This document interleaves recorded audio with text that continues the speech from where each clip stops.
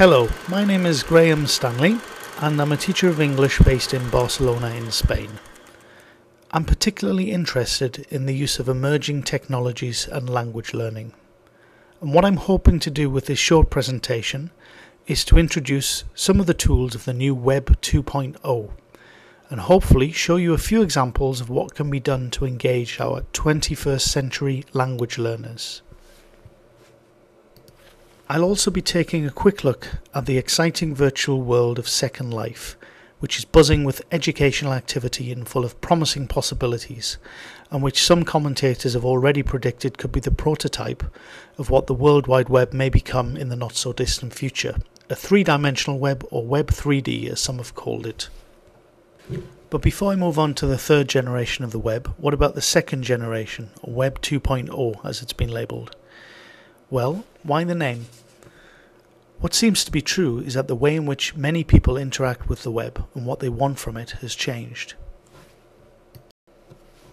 The same is true in education with a lot of people. So what are these new tools and how are they being used by language teachers? A lot of them are transformative tools that are being talked about in lots of different fields, especially where media is involved, as they're all about making it possible for anyone to do at home what previously only professionals with expensive equipment could accomplish. This new media is transforming the press, radio and television, and the tools are blogs, wikis, podcasts and video. And they're particularly useful for publishing students' work online. So let's start by having a look at blogs and how they are being used in English language teaching.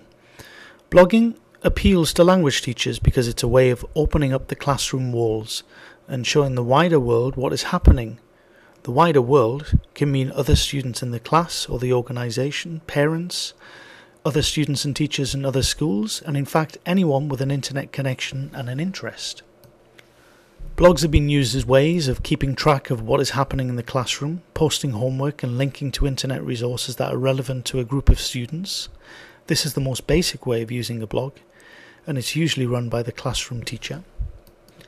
If, however, you give each student a blog, then you're empowering the students and providing a much wider audience for anything they write.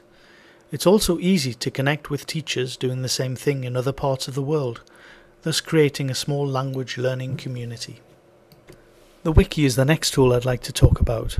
A wiki is basically a website that can be written to easily by a lot of people. It's a space where content is given priority, not design, and any changes that are made to a page can be reversed because the wiki has a revision history function. How are wikis being used by language teachers? Well, as online classroom web pages that can be changed easily by teachers and students. For classroom projects, instead of putting students' work on displays in the classroom, teachers can post students' work on the web. And then there are some projects such as Wikiville, which allows students from all over the world to collaborate together about things that they're interested in, as well as learning a language. It's a little bit like the project Wikipedia for students. The last tool I'd like to talk about is podcasting, which is a way of using voice to help students connect to others from around the world, as well as providing lots of different resources for students to listen to, of course. Podcasting appeals to the digital natives, the students of today and the future, who think of the web as we, the digital immigrants, might think of a book or a telephone. Tools, vital tools for getting information or for communicating with people. Why use podcasts? Well, as they're audio and video files that can be downloaded and listened to wherever you want, you can take a language lesson with you and listen in your lunch hour using your MP3 player as many times as you want. And teachers are starting to produce podcasts for their students and also to share podcasts made by students. It's another great way of opening up the classroom to the wider world. Students also take greater care over the work that they produce when they know there's an audience. There are lots of directories where you can make students' work available to the world and also get in contact with like-minded teachers who are running podcasting projects. Communities of practice online are probably the best places to get in touch with other podcasting classes. And this way your students can be involved in producing exciting intercultural radio shows, for example, for other students in different parts of the world, a truly motivating project. When running these projects, blogs, wikis or podcasts, it's also very easy to show the students by using free tools available on the web that there is an audience of students and other people listening to them, and this is extremely motivating. I'd like to finish off by talking a little bit about virtual worlds, in particular Second Life. For many, as I said earlier, the prototype of what will become the next generation of the web, or Web 3.0, is Second Life. It's a virtual world where the residents, the people who live there, the avatars in this world, create just about everything inside there. And there is a lot of educational projects going on.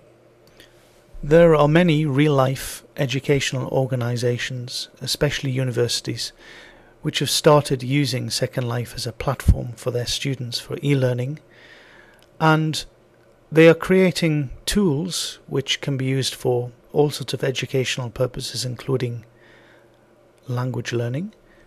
They're holding classes for their students, especially for distance students, and the platform is being used a lot for social networking. There are communities of practice such as the Webheads, a community of educators from around the world who meet together now in the world, and lots of other organisations such as this. Many people think that this kind of convergence of the web, media's video, audio, text and 3D gaming is a very, very motivating way of educating the future generation of students. Who knows? It remains to be seen, but it's very real and it's happening now. Thank you very much, everybody. I hope this has been of interest to you. Please get in touch if you'd like to know more.